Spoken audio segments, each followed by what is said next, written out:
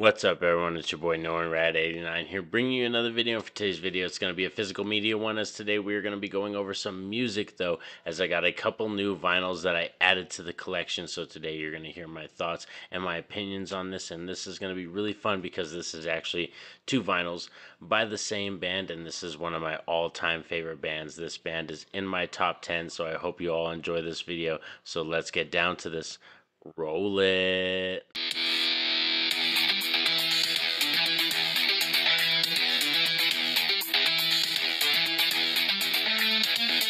Instead, we have two vinyls to discuss today, and let's start off with this one right here. And like I said, this is one of my all-time favorite bands, and this is AliceinChains' Dirt.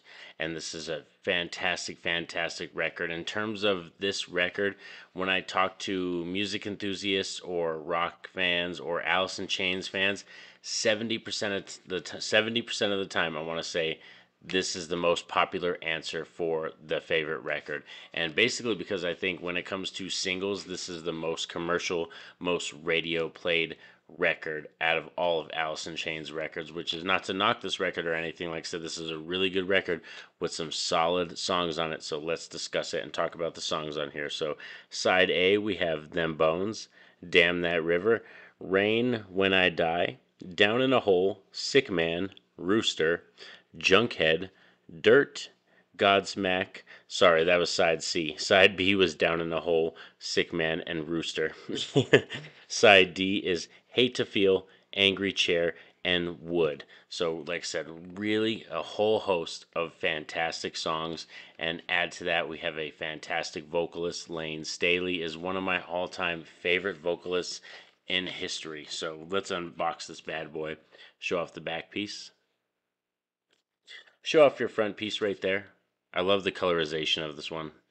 Maybe it's because I'm from New Mexico and all that kind of stuff. New Mexico, like I said, dirt, all that stuff. We're really fancy, known for that because we're a desert. So the colorization really speaks to me. And the record color is the same. So I'm just going to show off one record. The record colors are the same. They're very bright, like kind of cherry red right there.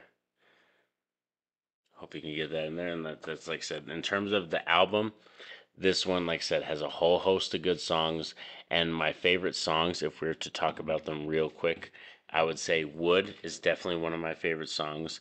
I love Dirt, the self-titled song, is another great one, and Them Bones. Those are probably my three favorite songs. Rooster is another fantastic song too, but I think it gets overplayed a bit. It's one of their most popular played songs on the radio. It's in so many different movies a ton of times, so I think that's the only reason. I don't hate the song, but it's definitely one of their most overplayed, overused songs. Now, next up we have, pull this baby out, Jar of Flies right here, and this one is very exciting to talk about. This is the second acoustic studio album by Alice in Chains and one of my top favorites. One day when I collect all the vinyl records, we'll go through and rank all of the Alice in Chains albums, but this one, I'm letting you know right now, spoiler alert, it's going to be very high up there. I really enjoy this record. In terms of albums, I want to say Alice in Chains, this is their most melodic, most symphony, just complete album in terms of the way it feels, the theme. Even though this album's only 7 songs, it just flows very well, and I think all the songs have a very strong, like I said, melodic theme to them. There's harmonicas in here. There's, very good acoustic sounds, and I think there's violins as well. There's even a song on here that has some violins in it. So really, really a creative album. In terms of the songs, let's talk about it. Side 1, we have Rotten Apple, Nutshell, I Stay Away, and No Excuses. Side 2, we have Whale and Wasp, Don't Follow, and Swing on This, which Swing on This is one of those songs, if you haven't heard, listen to that song because it's so unlike any other Alice in Chains song that I've ever heard or that anyone will ever hear. I know most people are used to a lot of their other songs, like I said, like Rooster, Them Bones, and stuff like that, Angry Chair, all those kind of songs, like Grind. Those are very popular, well listened to Alice in Chains song, and Swing on This is a complete opposite. Now let's open this bad boy up, show up the inside. I love this like orange color slip sleeve, protective sleeve and stuff. And this one is just kind of the standard black, you know what I mean, in terms of the vinyl record.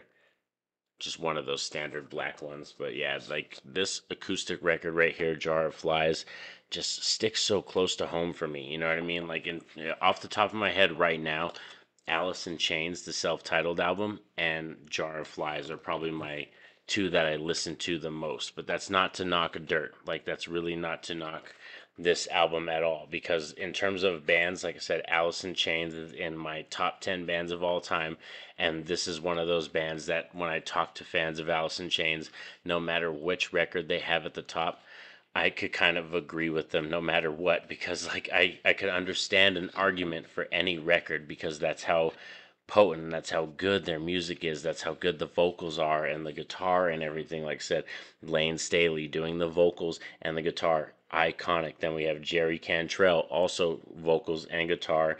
Then we have, Nick Starr on bass and Sean Kinney, and all of them really is just like I said, make up this iconic band that really got me through high school, late middle school, but more through high school.